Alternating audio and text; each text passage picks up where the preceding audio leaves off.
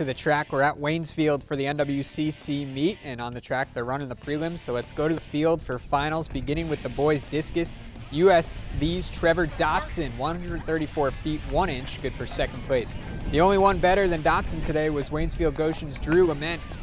Last toss of the day, 151 feet 5 inches. He's the NWCC boys discus champ.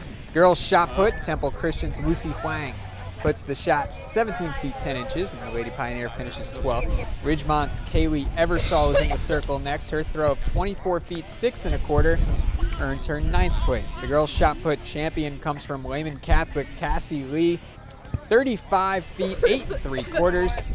She wins the event. Let's finish up with the boys long jump. Perry Stephen Overly leaps 17 feet 10 3/4 inches.